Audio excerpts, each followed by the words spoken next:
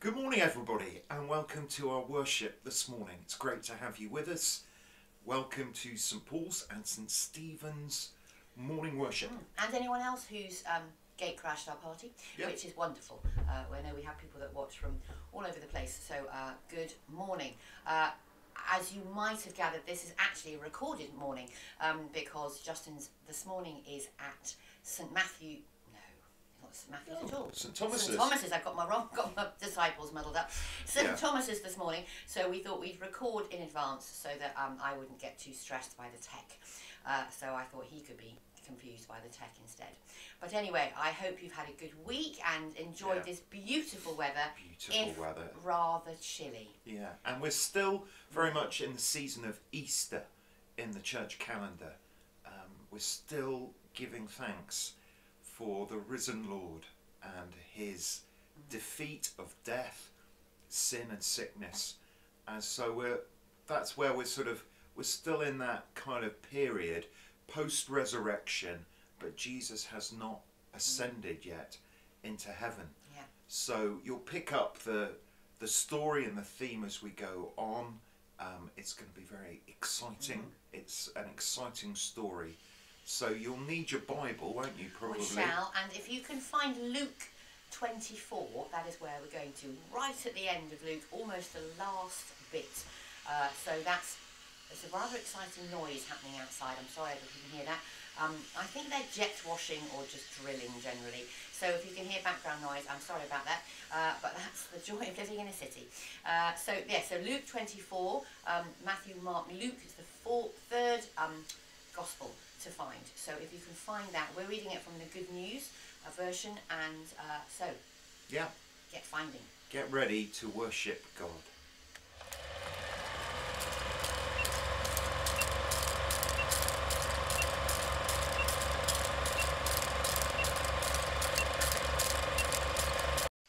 Hallelujah, Christ is risen. He is risen indeed. Hallelujah. Jesus welcomes everyone.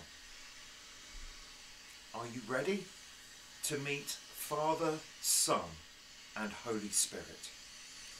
Yes. So, loving Lord, you bring order out of the chaos of the world and in our lives.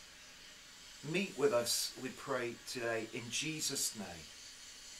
Change us and send us out to fill your world with love and light and laughter through Jesus Christ our Lord and Saviour. Amen.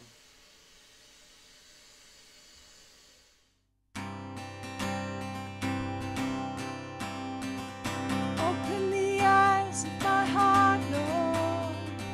Open the eyes of my heart. I want to see you. I want to see you. Open the eyes of my heart, Lord.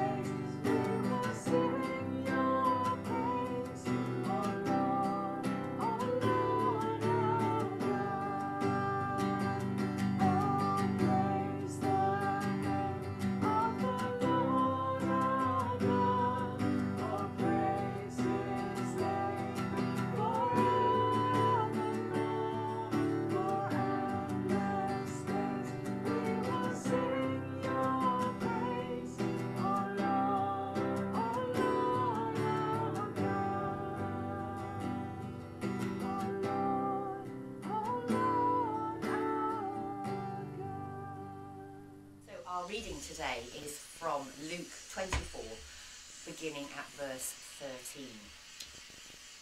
On that same day, 2 of Jesus' followers were going to a village called Emmaus, about 11 kilometres from Jerusalem, and they were talking to each other about all the things that had happened. And as they talked and discussed, Jesus himself drew near and walked along with them. They saw him, and somehow they did not recognise him. Jesus said to them, "What are you talking to each other about as you walk along?" They stood still with sad faces. One of them, named Cleopas, asked him, "Are you the only visitor in Jerusalem who doesn't know the things that have been happening in these last days?" "What things?" he asked. "The things that happened to Jesus of Nazareth," they answered.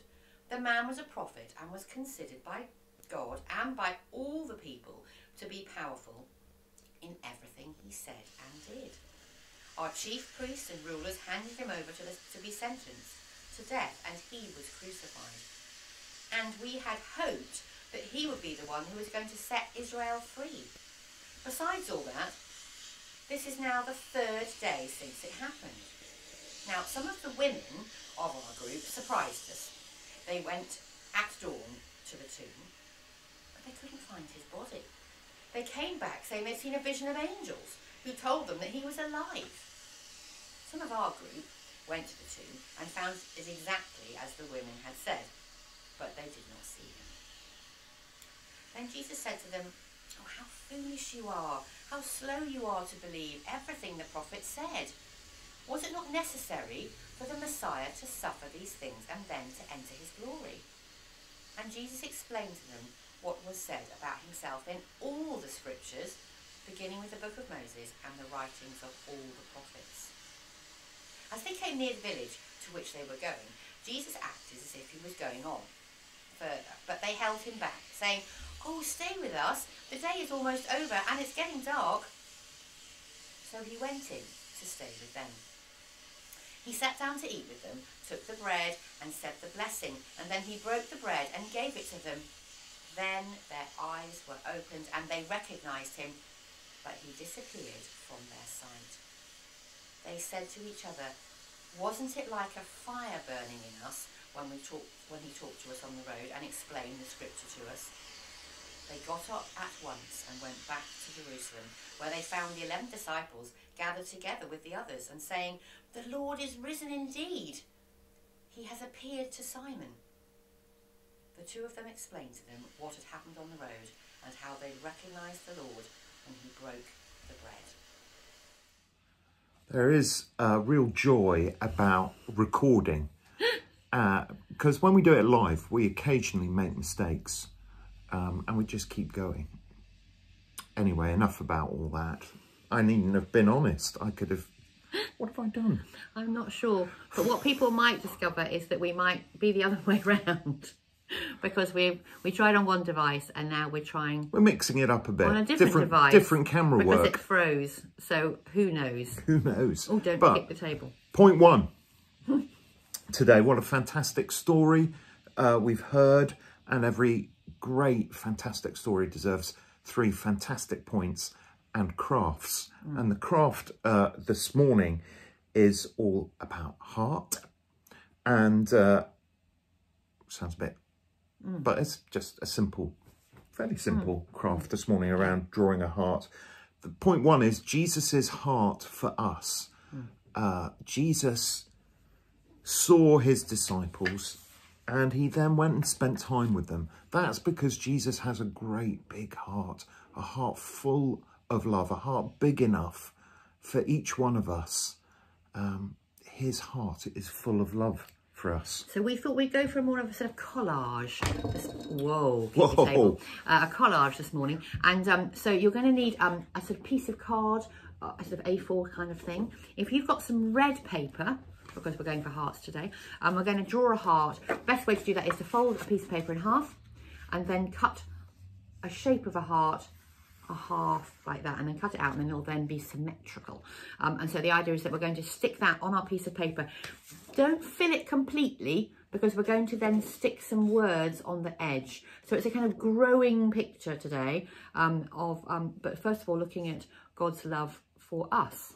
So heart making. So when someone who is deemed very important or special makes time for us, it makes us feel really good about life and about ourselves. It seems almost too good to be true. It's as though we're waiting for the inevitable, for them to pick up their phone or look at their watch or tell you they've got another meeting to rush on to, they're needed elsewhere. But hang on, it seems to be true. They want to stay. They've not been distracted by anything or by anyone else. They're totally focused on us. So on Good Friday afternoon, they took him down from the cross and he was dead as a man can be. And on Sunday afternoon, lo and behold, Jesus walked most of the 7 miles from Jerusalem to Emmaus with 2 of his followers. He'd broken through the death barrier. He was alive and well once more on planet Earth. The 2 disciples that he encounters, the 2 followers, they're not happy bunnies, and they're pretty much not the only ones, really.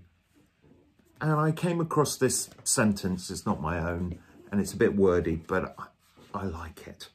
The heartbreaking perplexity of God-given hopes apparently wrecked by God-ordained circumstances is a reality for many Christians today.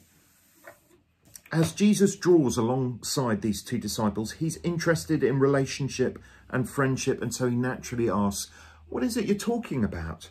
And in response, he gets one of those almost eye-rolling moments. Don't you know? And at that point, they share their concerns and their story and their troubles. But had they declined to open up, I don't know whether Jesus would have been able to help them. But when they poured out their hearts to him, their healing began. And so we want to ask this morning, have you ever poured your heart out to Jesus? And in doing so, found that his heart is big enough.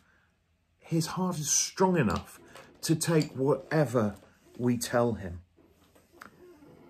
The risen Jesus invests time with these 2 disciples. I just find that absolutely crazy. The motivation is relationship and a profound love for them. And Jesus still makes time for us, his followers, even when we fear the worst, even when we fail to work out what's really going on.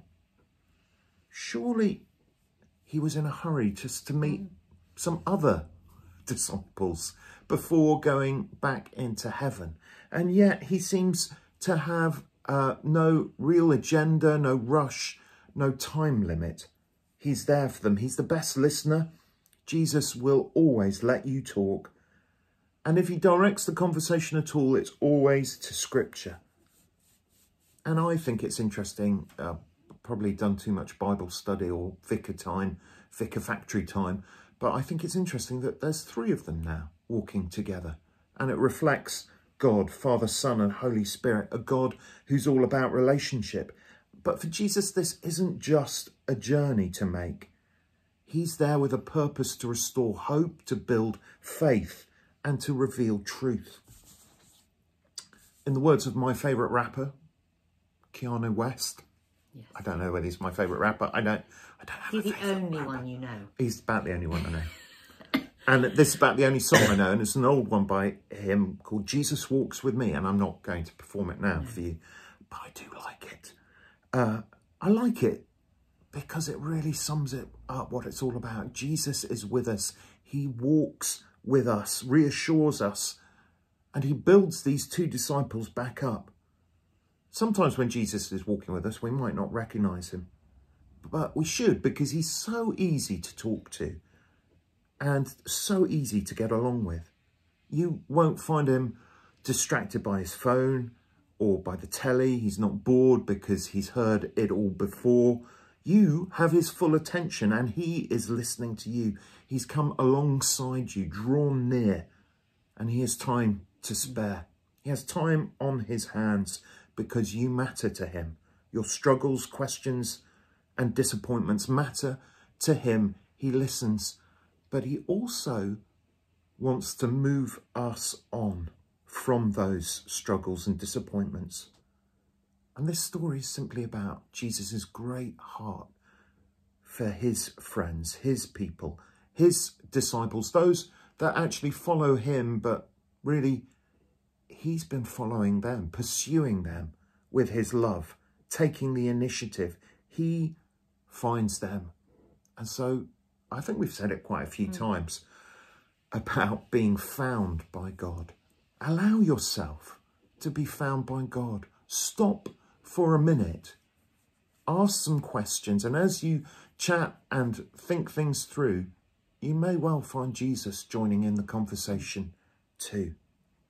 Yeah, I always think it's amazing that he explained all the scriptures. I mean, can you imagine? No. I wouldn't have wanted him to stop. No wonder they said, please don't go on. Please come in and we'll have a, you know. They were enjoying his company. And his company is fantastic, isn't it? We're going to go straight on to point 2 this morning. But let me just show you. Oh, so yes, this is where we've got this to. is the heart. So we've got our heart here. So here it is. And I've stuck it on like that. It's just quite symmetrical, even though it's got slight bumps on the side. Amazing. But there we are. And so, yes. So Great. Point 2. Jesus's heart isn't just in his body. It's not just his heart. His heart, as we listen and walk with him, becomes our heart too. Jesus's heart in us, because he's investing this time and this truth and this love into us, because we're open and available and ready to listen. We don't decline the invitation. We open up to him, and his heart becomes our heart too. And the important thing about that, and the great thing about that, is that we've got this thing called the Bible. And in the Bible, that's where God pours out his heart. Yeah. And as Justin said, as Justin talks about the whole idea that it's actually in us, and we can have it and we can own it in us. And isn't it great to, when you've got little Bible verses, and maybe you know a few, you know, the one that springs to mind, the Lord is my shepherd, if you're feeling a bit low, or other ones, you know, God is great, when you want to praise him. But there are times in our lives when it's really important to have some go-to verses, I would call them. And so in the notes that will be online for you to find, there is a whole list of these notes and these Bible verses that are just really helpful. So what we're going to do is, on the side of our love heart, we're going to write sort of arrows. Very good. Kind of coming out, so that then you can look at them and go, oh, I'm having a bad day today. Oh, I know, it says in James 1 or something, this is a really good verse to look at. And I think, I don't know how many of you grew up in sort of churchy circles when you used to have your Bible and it was like, find this verse, and try and open it and find it. Because the problem is, when you're a Christian and when you become to know Jesus, you don't get a little sort of chip in your head saying, these are all the good key verses. We actually have to sort of study. And no one likes the S word for study, really. Perhaps you love it. But actually, it's a question of learning. The Gideons were really good people. They put Bibles into hotels. And at the beginning of these Gideon Bibles are a list of, if you're feeling any of these worries, these are the verses to look for. So we're going to give you some of these now. They are online as well, so you can find them. But so, if you're worried, Matthew 6, verse 25 and 27. If you're facing challenges, well, that's all of us. 2 Corinthians 4, 16 to 18. If you really want to live for God, 1 John 3, verses 16 and 18. If you want to live a purer life, Psalm 119, verses 1 to 16. Forgiveness, that's a nice big one, 1 John 1, 5 to 10. And if you've got times of trouble, well, I think we could all look up this one and have this one in capitals, James 1, 2 to 8. So write them as arrows round the edge, and then it's going to be like a collage to put on your wall, put in the downstairs loo, put somewhere where you can look at it and be reminded that God is good and he's got everything covered. That's right. God is good. And it's important, we go on about it most weeks, to know our Bibles. The great Bible teacher of yesteryear apparently was this guy called William Evans, and he said, cut the Bible anywhere and it bleeds. Don't try that at home. But it's the truth, really, that the blood of Jesus stains every page of Scripture, every book, both the New as well as the Old Testament too. Evans observed that the atonement, the sacrifice of Jesus on the cross, is the scarlet cord running through every page in the entire Bible. The Bible is red with redemption truth, he said. And Jesus himself intimates that this connectedness, this bloodline of redemption, after his atoning death and resurrection, he approaches these two disciples, one who has a name, the other one I like to call Bob. Some people think it might have been Cleopas's wife, but they were really overcome with discouragement as they were walking to a town near Jerusalem. They were disillusioned over Jesus's execution, and they didn't recognize him by face, nor did they expect to hear what they were about to hear. They tried to explain to this stranger what had happened, even though they were totally unaware of what really had happened. Jesus was risen and was standing there amongst them. And he says these words, "O foolish ones, slow of heart," interesting use of the word heart, "slow of heart to believe that all the prophets had spoken. Was it not necessary that the Christ should suffer these things and enter into his glory?" And then Luke explained, beginning with Moses and all the prophets, he interpreted to them in all the scriptures the things concerning himself. It was this sort of post-resurrection message, the very first sermon after Jesus had risen from the dead. And it was all about how Jesus was anticipated and predicted in the Old Testament. I don't know. It must have included highlights like Abraham's near sacrifice of his son. He probably would have told them about the Exodus again from Egypt, about how that kind of prefigures freedom from slavery for all mankind, made possible by his death. Perhaps he described the blood sacrifices of Leviticus and some of the Psalms, which are very messianic in nature. Actual scarlet cords show up in Scripture with some interesting overtones. You know, the garments of the high priest and the curtains of the tabernacle in the Old Testament included actual scarlet threads, looking forward to the work of the Lamb of God. There's the whole story about Rahab and how she helps God's people using a scarlet cord. A scarlet cord, the colour of blood. It worked a little bit like when the Israelites smeared the blood on the doorposts of their homes in Egypt on the night of the Passover, decades before. The main theme of Scripture is Jesus. He's the hero of the story. His sacrifice on the cross provides salvation for all of us.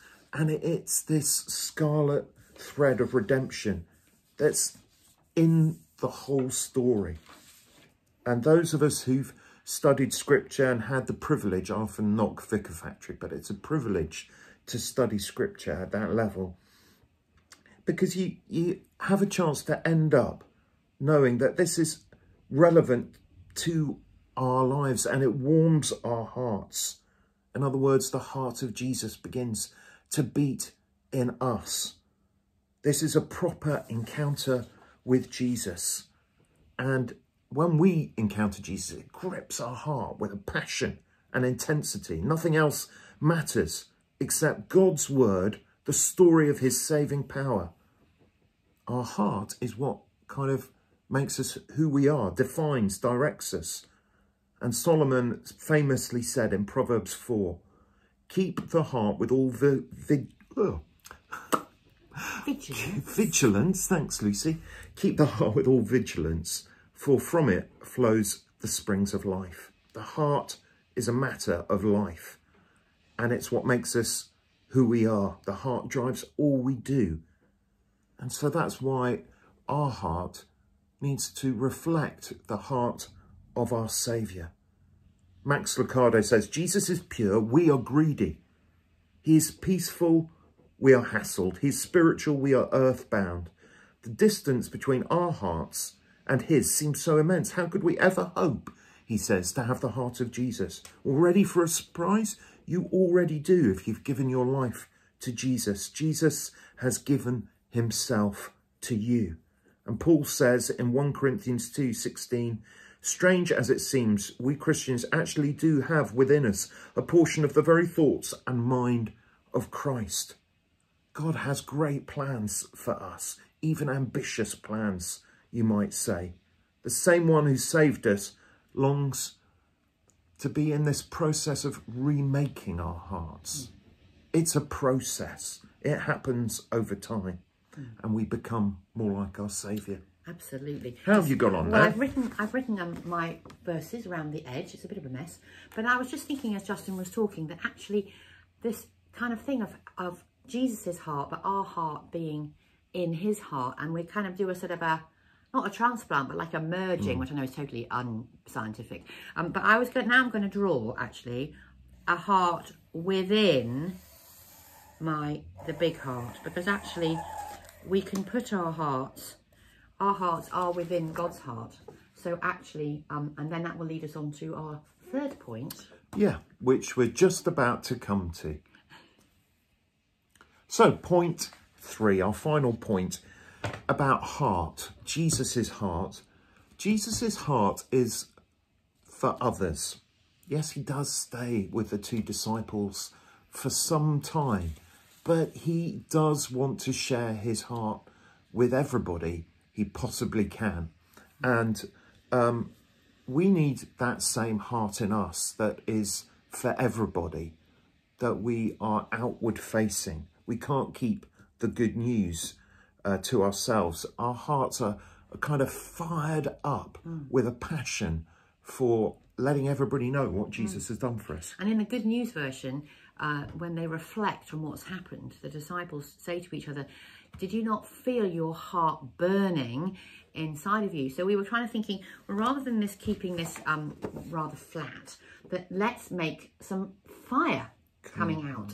So set a fire down in my heart, which I believe we might be singing. I'm not sure, I can't remember. But that song, set a fire down in my heart, so that we can actually burn for Jesus. And I think on Thursday, for those that watched, we were talking about lamps and seeds, and the idea that God didn't give us a lamp to hide under a bush or hide under our beds, or, you know, he's given us a light to shine. So we're going to make this kind of, I've got some tissue and some red paper and scrunch up, or if you just want to colour, and you've got some material, but just fill that inner bit in here like a fiery thing. We've done lots of fire before, and we've covered cups and all sorts of things for Pentecost. Oh, that's coming up, which is exciting.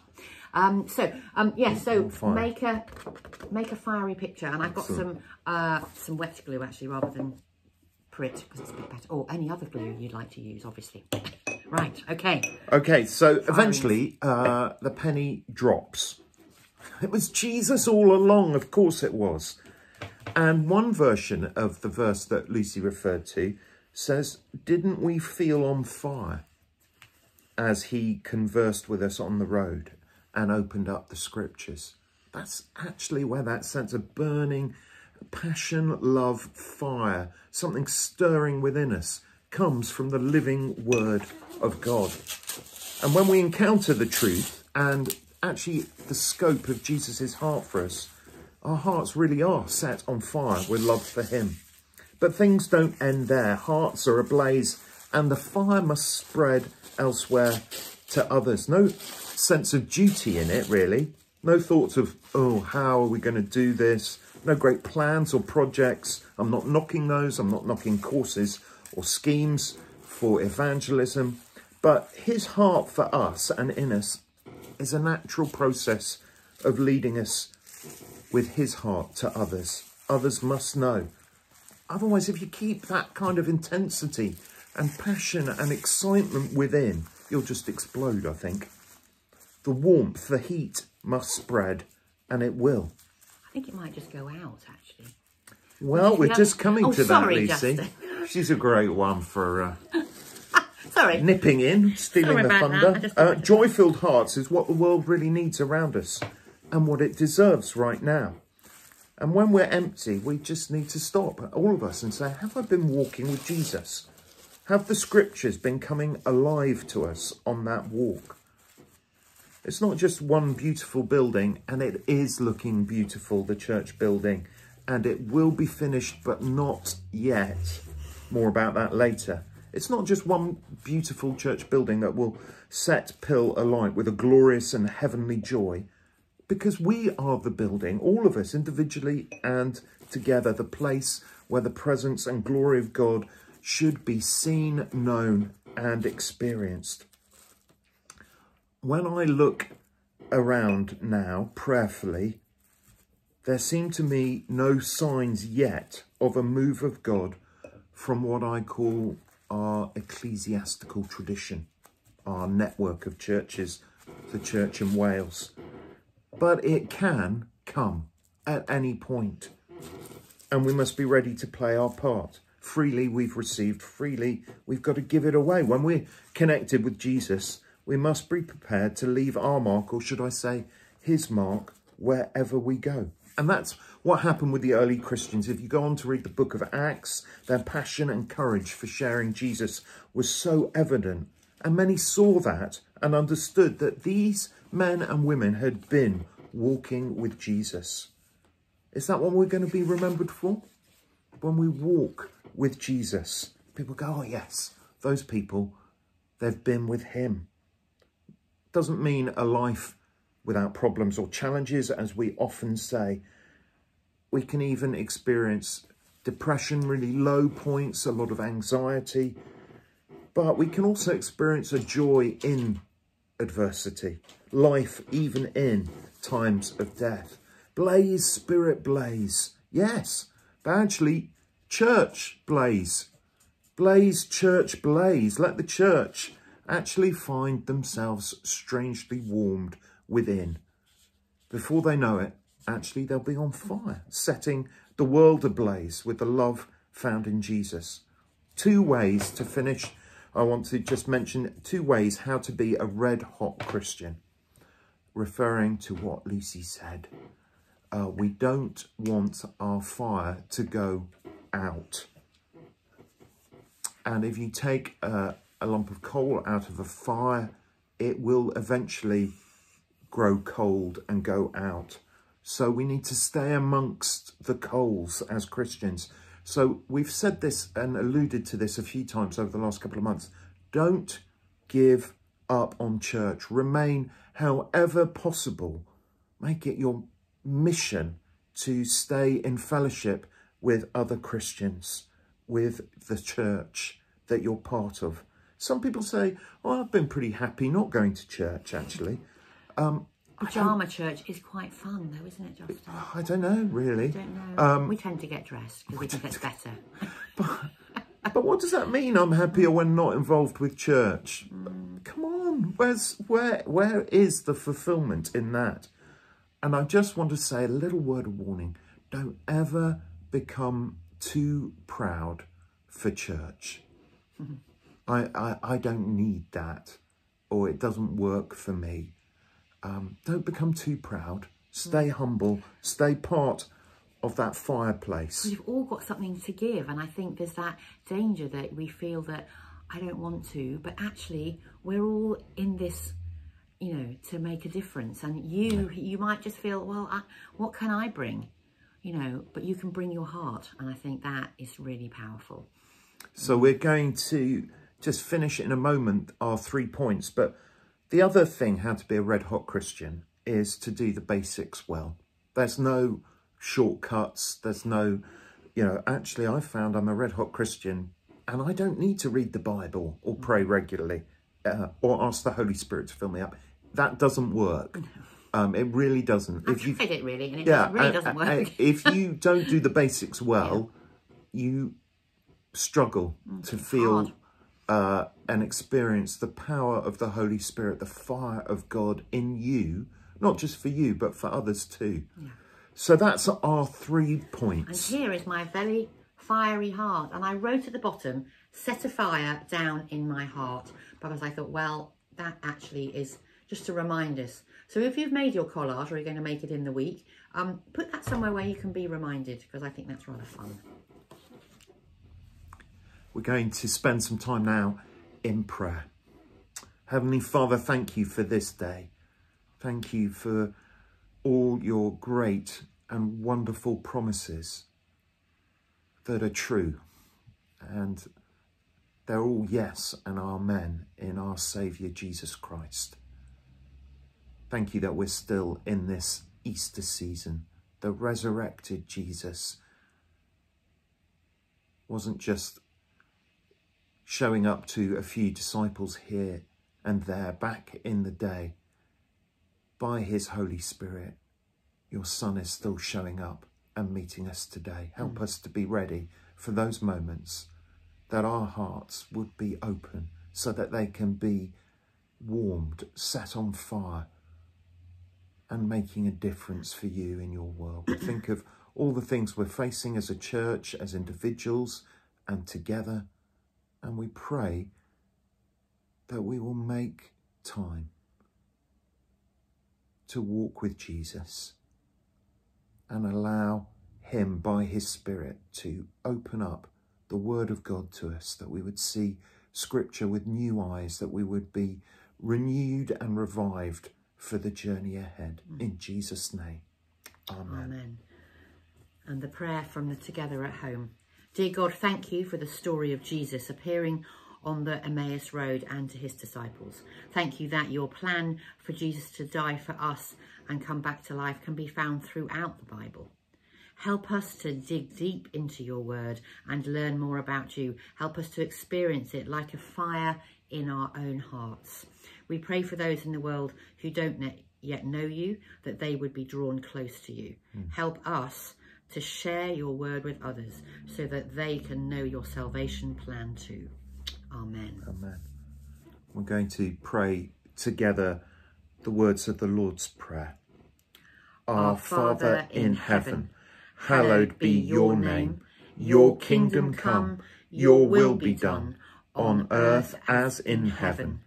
Give us today our daily bread. Forgive us our sins, as we forgive those who sin against us. Lead us not into temptation, but deliver us from evil.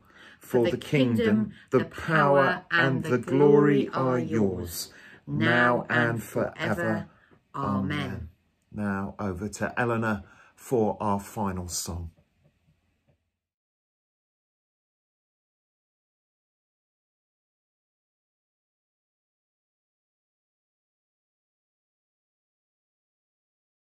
Three, four.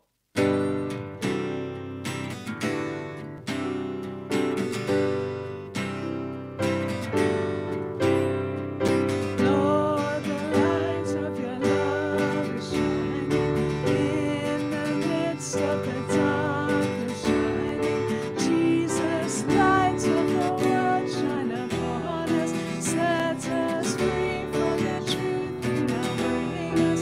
Shine on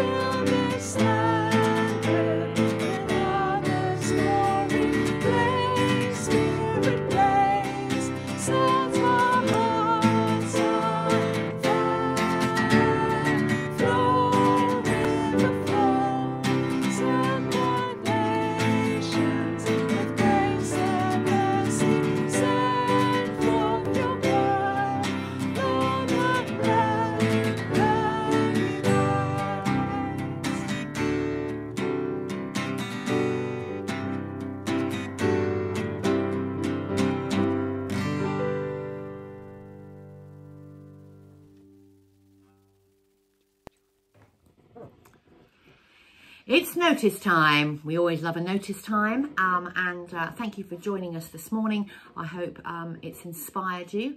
And yes, set some fires, but sensibly. So next week, it'll either be recorded or live, because our building project has not ground to a halt, has had a small delay with putting the carpet down in the church. We were hoping to be in the church and live streaming on the 25th, which is next Sunday. So we will let you know when that will happen, but it won't be next Sunday. So tune in again for either live or recorded worship here on Facebook. The AVM will be happening. That's our annual meeting where we elect the PCC and just give the thumbs up and a big round of applause to the treasurer and that kind of thing. And it'll be a very short meeting, and it'll be after our service here, but it'll be on Zoom, not on Facebook. If you need the details, then get in touch with me or Lucy Jones as soon as possible. We'd love you to be there. Please come to the AVM. Yes. It's not as bad as it sounds. It's great. And I'll just be sharing a few thoughts on where we've been and where we're going as a church. Absolutely. And then this week follows the general pattern of, on Tuesday we pray, again on Zoom at 12 o'clock. No, not on Zoom, on the Facebook group at 12 o'clock. Please join us, and if you want prayer requests or you would like us to pray for things, we don't know things telepathically, we have to be told. I mean, God does speak to us, but please help us with that. So do that. On Thursday, we will be having church at 7:30 as well. Yes, and please do keep us in your prayers, just as things move ahead and what to do next and all that kind of thing. Yeah. Because it's challenging, it's big. We went to visit the vicarage this week as well, and planning about our move there as well, which again is huge and massive, and that Gary's able to do some bits and bobs in the house, which would be great. So please keep us in our prayers as we think about how we get all of this stuff down in there. So that's going to be quite interesting, to say the least. So thank you very much. I hope you have a great week and the blessing. So let's pray. Father, we thank you for our time together. We thank you for this amazing, wonderful story about our amazing, wonderful Saviour. Thank you, Heavenly Father, that your Son has time for each one of us. He wants to invest in us. Help us to be ready when he comes walking with us, to open up our hearts and lives to him. And that the blessing of God Almighty, the Father, the Son, and the Holy Spirit be upon you and remain with you now and forevermore. Amen. So Justin's going to say a line now, and we're going to reply, we are ready. Well, obviously, that's if you are. So go, Justin. Are you ready to go into all the world to share God's love with everyone? We are ready. We are ready. Let's go for it. See you soon.